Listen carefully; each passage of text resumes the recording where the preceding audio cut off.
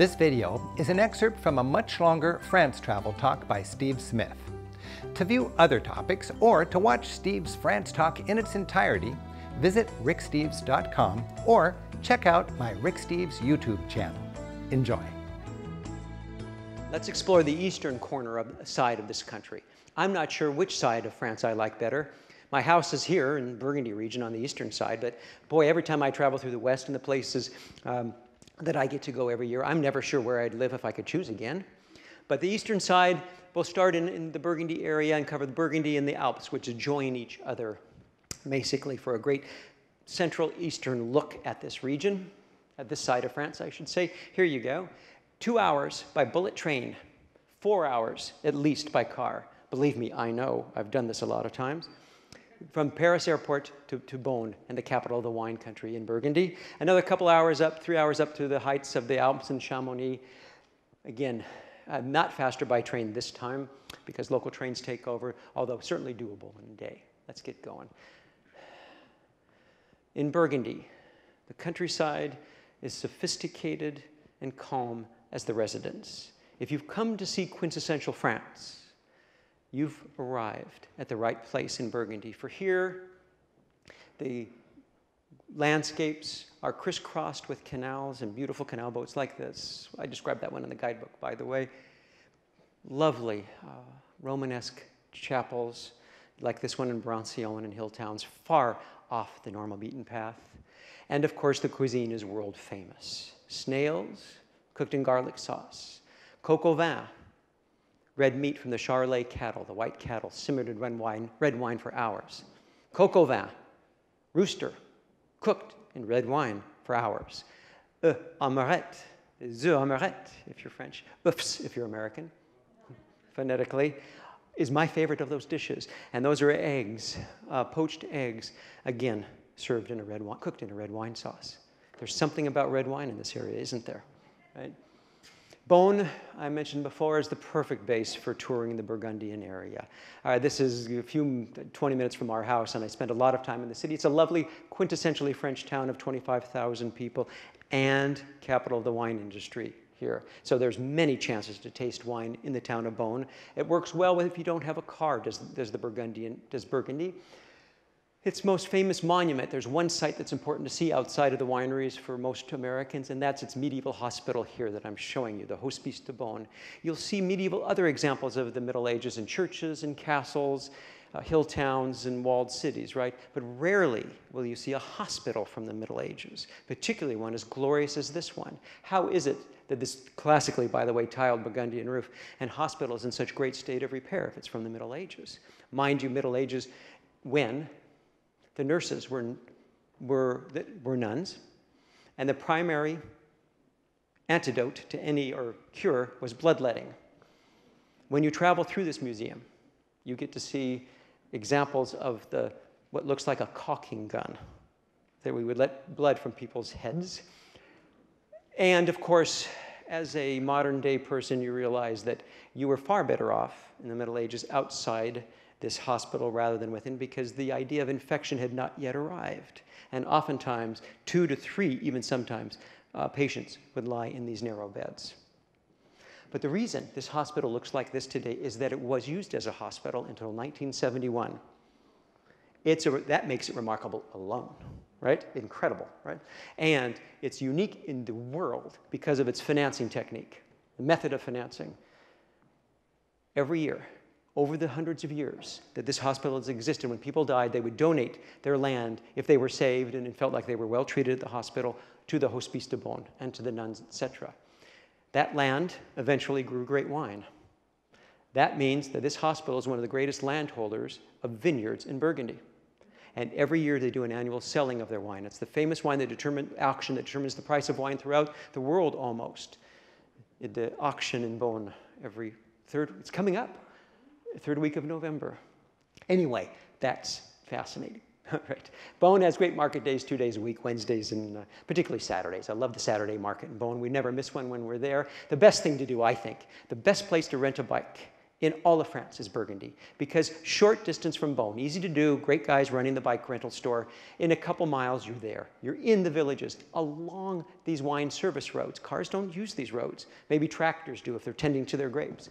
Bicycle riders have free run then. Throughout the vineyards, running wine village to wine village. It's a glorious area. The prettiest vineyards, I think, in France are here in Burgundy. And stop to taste along the way if you want to. I wouldn't drink too much if you're riding your bicycle, but I'm probably feeling better about that than if I were driving a car. So I list 2 different bike loops that you can do because it is utterly so easy to do. And bike-only lanes and paths and well-signed paths allow you to do so. The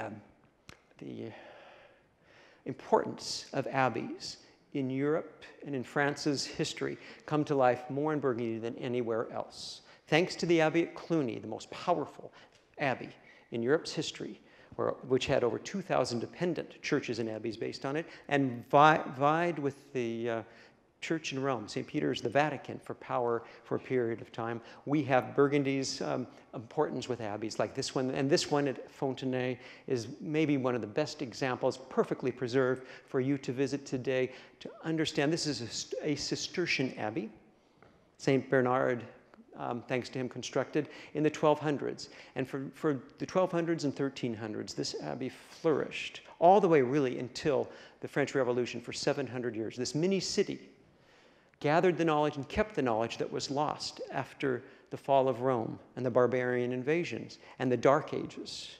Monks retreated to places just like this, or the island abbey of Mont Saint-Michel, to study the workings of the clock, to illuminate manuscripts, to study metalworking. The first forge in Europe arrives here at the Abbey at Fontenay. And thanks to abbeys like this, Europe's, and France in particular, makes it through the Dark Ages. People start moving back into cities, thanks to the techniques, the study of wine and cheese in particular at abbeys like Fontenay.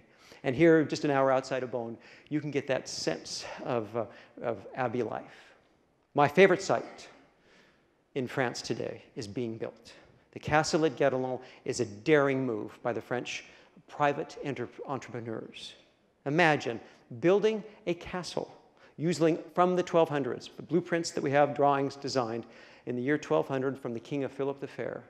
Imagine building a castle using only the tools and techniques of the year 1200 and building it taking 40 years. They're 20 years into it today at Guédelon, which you're looking at here. Nobody knows of this site. It's kind of in a remote corner of Burgundy anyway. We have deviated 2 of our tours to visit it. We think it's so important. The reason they did this, they built this, they're building this castle is to learn. There's so much we don't know, ironically, about the construction of medieval castles. And they're learning as they go. And also it's a great showpiece for children, for tourists to understand, to see how rocks are taken right out of the quarry nearby and then dressed into squares and rectangles and then pulled up the squirrel wheel, continuing the structure taller and taller. It's all happening in front of your eyes when you visit. Is it at the castle of Guédelon? That's Burgundy's latest site. For many people, though, that's nothing compared to being face-to-face with the awesome Alps. Whether you're in Switzerland or France or Italy, the Alps are one of the more remarkable mountain ranges in the world. And here I don't think there's a better place in Europe to appreciate the drama of the Alps and the glaciers that you can see flowing down from the high Alps in France, just 2.5 hours east of Beaune of Burgundy. Here, melted cheese matters. You won't find this in most, there'll be fondue places, but this is every restaurant in the Alps where you'll find fondue, melted cheese, right? Or raclette, or tartiflette, which is my favorite. And if you've never heard of tartiflette, it's scalloped potatoes with melted cheese. It's always melted cheese over the top.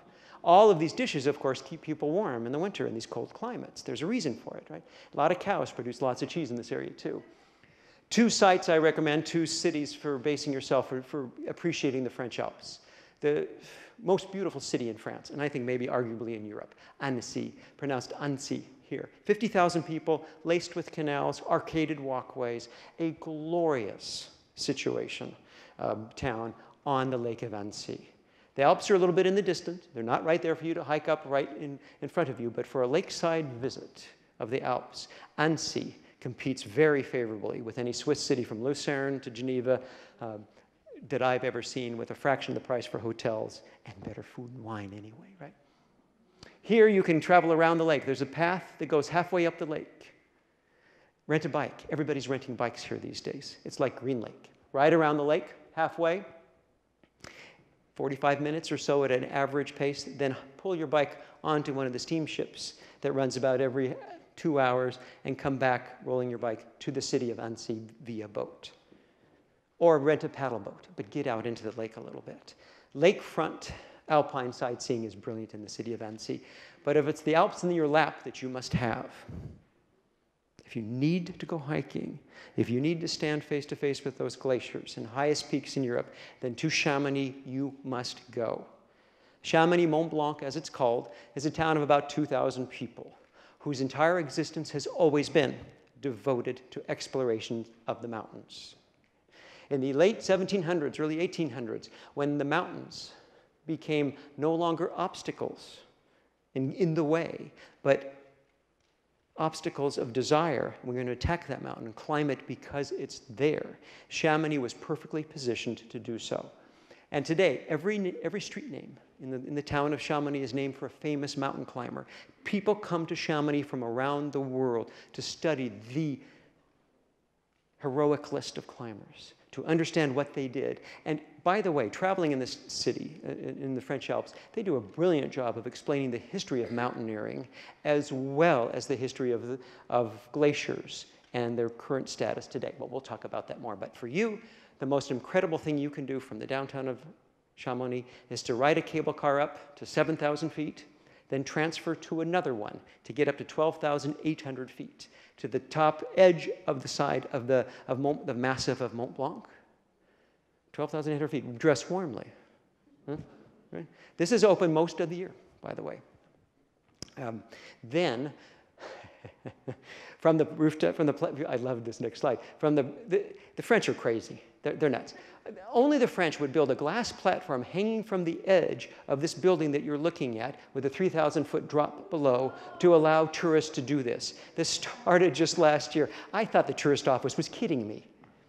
And then I went back the next year and I saw it, sure enough. Wow, this is incredible. And there are many other things to see at 12,800 feet right next to Mont Blanc, but the greatest thing you can do, and there are expositions of mountaineering and of glaciers and this kind of thing here, really, and restaurants and the whole thing. But the greatest thing you can do is hop into one of these little teacups and travel at 12,500 feet or 800 feet with you and your partner. They can fit no more than 4 per car and cross over to Italy. We used to have to say, bring your passport.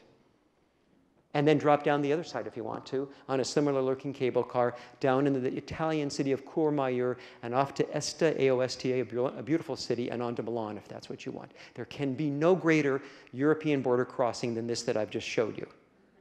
At 12,000 feet. You'll pass the Matterhorn on the left and all these, I'm serious, Switzerland is right there.